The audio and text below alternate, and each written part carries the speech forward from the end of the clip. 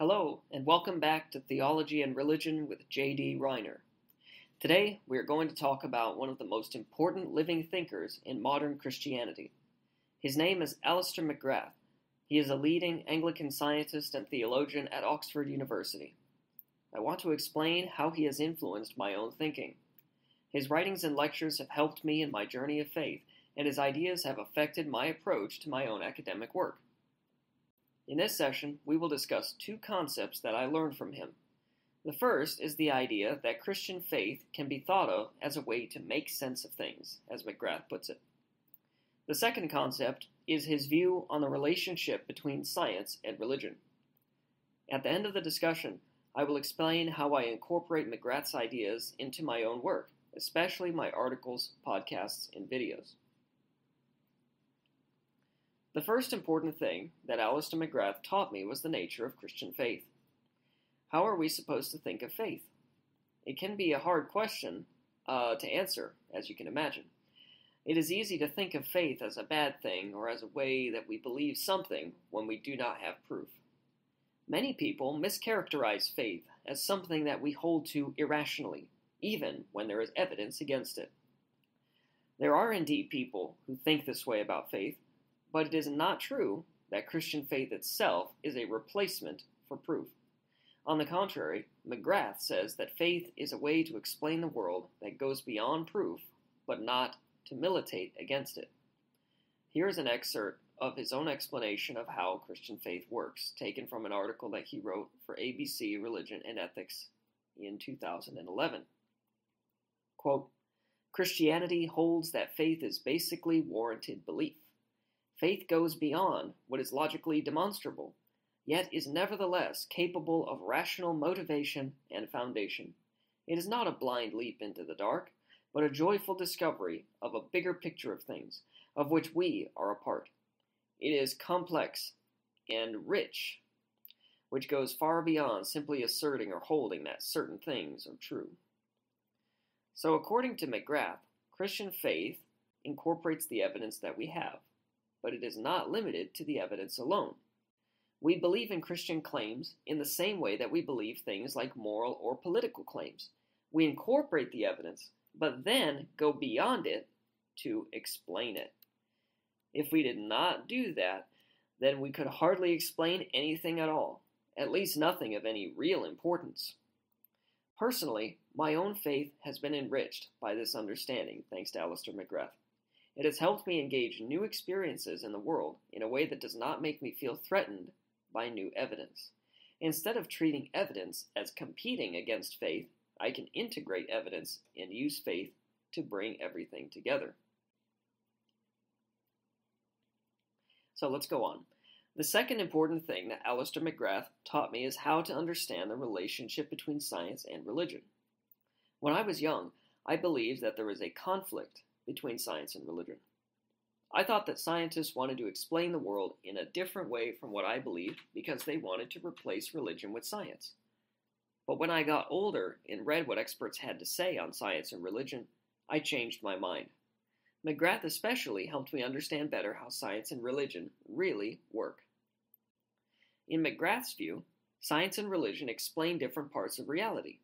Because of this, they can complement each other in a dialogue or conversation. That is, they can have a conversation with each other such that science explains the world using empirical methods. So it answers things like, how did the world come to exist, and how does it work? Religion and theology, on the other hand, explain the meaning of the world. It asks questions like, why does the world exist, and what is its purpose?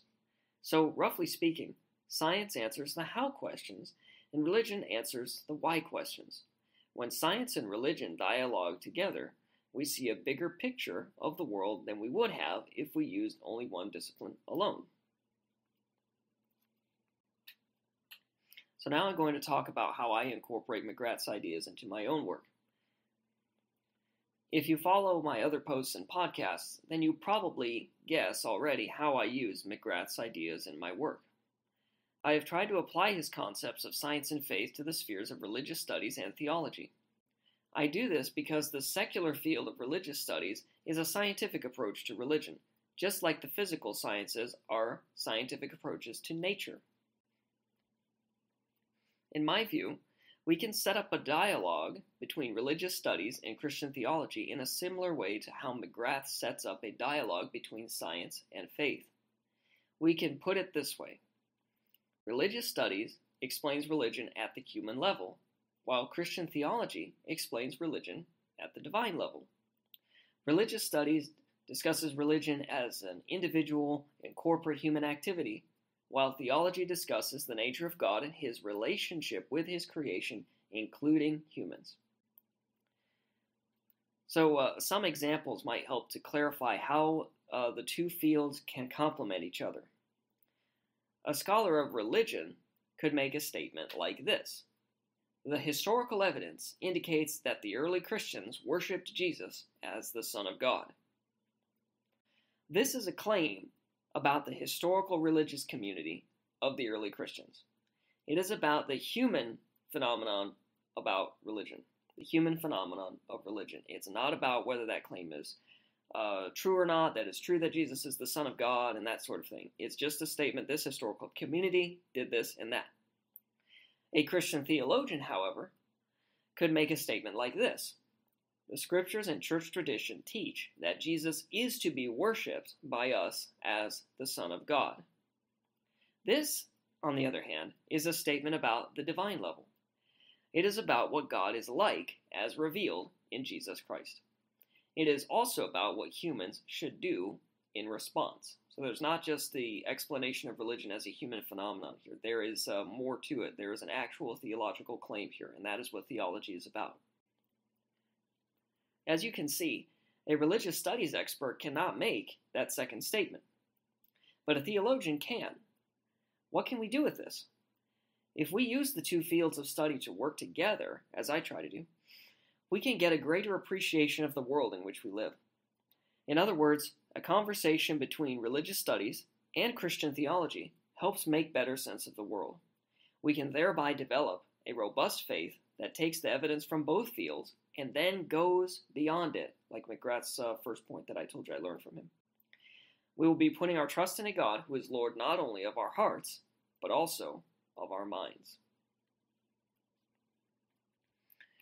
Well, I hope that you enjoyed this session of Theology and Religion with J.D. Reiner, discussing the influence of Alister McGrath on my own thinking and work, as well as how I attempt to apply those concepts to my own fields of study.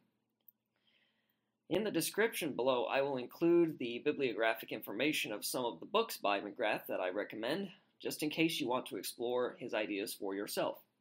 For more information on my work, I invite you to visit jdreiner.com or my YouTube channel or listen to my podcast, as you may be doing now. If you have any questions or comments, then you can reach me at jonathandreiner@gmail.com, which is the email address associated with my YouTube channel. If you are watching this on YouTube, then please like, subscribe, and hit the notification bell for new content regularly. I would also deeply appreciate it if you would like to donate to my work using the links in the description.